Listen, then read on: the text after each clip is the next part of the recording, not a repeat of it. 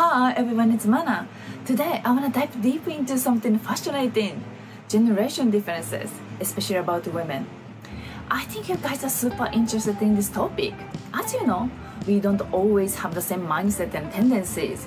We grow every day, and at some point, our lives change, and even friends or the people around us change too. I realized my experiences and tendencies were quite different in each generation. Each definitely has different tendencies and preferences when it comes to relationships with men. I thought it would be interesting to share these insights with you. It might help you understand women a bit more, no matter which generation you are curious about. So, without any further ado, let's get started. So, let's start with the characteristics of women in their 20s. This generation is fresh and energetic, full of curiosity, and they have a lot of desire to grow and become more attractive, striving to be adults. They might struggle to distinguish what's truly good or bad for them, but they tend to act on their gut feelings without thinking too deeply or having specific reasons. When it comes to relationships with men, they are often influenced by Netflix, dramas, movies, and the people around them. They go through a lot of trial and error to find their ideal relationships and future, so their goals can change easily due to their strong curiosity. Women in their 20s were very busy with their beauty routines and often choosing things that are making them feel good, cool, or lovely, even if these things aren't the best quality.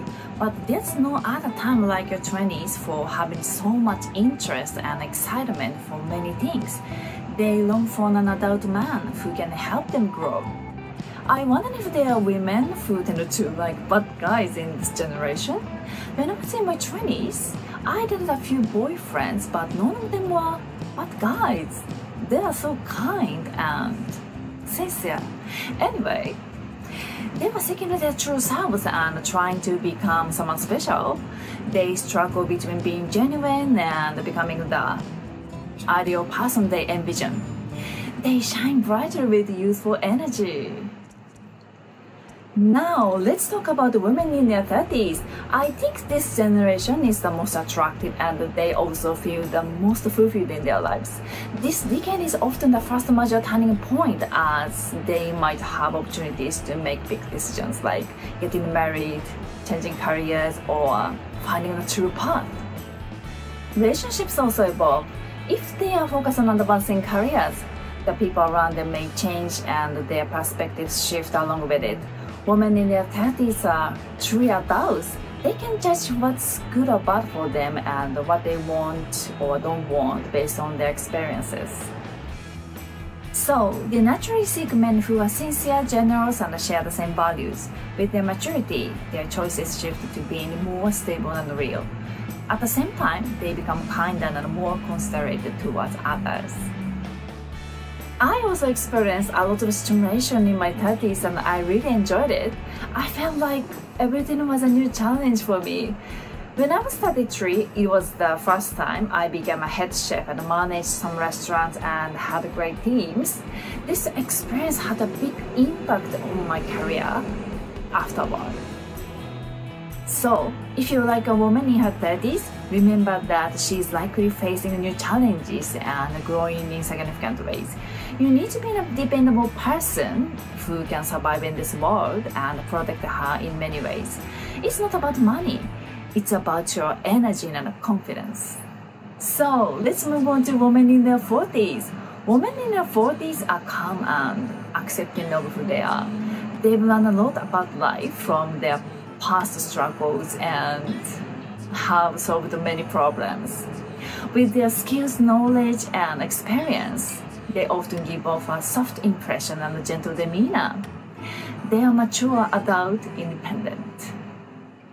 If they are single, some might enjoy being single or have dedicated themselves to their careers and have a strong sense of identity. Others might have made tough decisions and chosen to stay single. By this decade, women usually have their own values and rules. When it comes to relationships with men, they focus more on people who have good personalities and values. They already know how precious time is, so when they choose a partner, they proceed with caution. If you are interested in a woman in her 40s, you can expect a mature relationship based on mutual respect and independence. You can also share skills and knowledge with them. I've watched many videos about relationships between men and women, and I see that many people struggle to find a life partner. Some people just want to play love games and then suddenly disappear. This can confuse those who are looking for a serious relationship, making it hard to trust anyone or even causing trauma from tough experiences, betrayals on dating apps, long-distance relationships, or dating a wrong person. At first, you don't know if someone is serious about a relationship or not. So you need to train yourself to identify genuine intentions or not to get drawn in by superficial sweet words or temporary kindness.